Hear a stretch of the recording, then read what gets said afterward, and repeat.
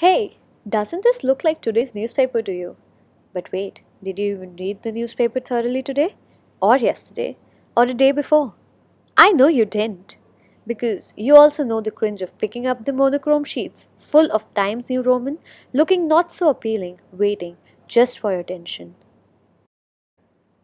Did we just hit the point you always knew but never mentioned?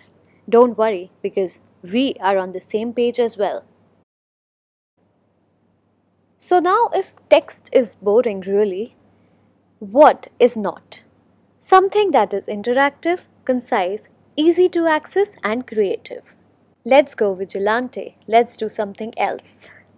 Our Nibble application. As we flow through the beta version of our website, you can see we have planted self-created infographics and animation-based videos on our website. Video once clicked opens into a page where the video plays and a short description follows. A link is provided for the detailed self-scripted blog on which the video is based. Social icons for sharing are present as well. As animators and designers, we read for you, compile it into short and exciting pieces which we call as nibbles.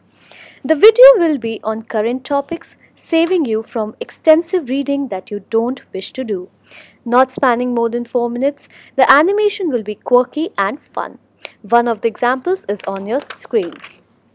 Hey, also, as a matter of fact, information provided through videos and animations stay longer with you than just from text. And the suitability? Yes, it is for everybody. Anyone who has access to internet can be our customer.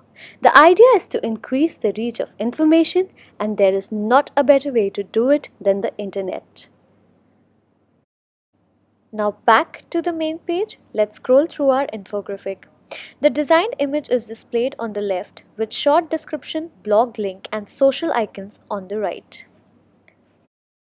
Here, let's take a closer look upon the self-designed infographic on Paris Treaty, which captures the essence of the 32-page UN document into just 5 nibble sections.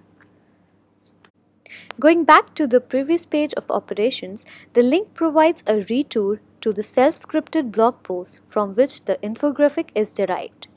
But why are we adding it really? For them who don't find solace without text to embrace. The average reading speed is 180 to 200 words per minute. But honestly, did you even begin to read the text on display?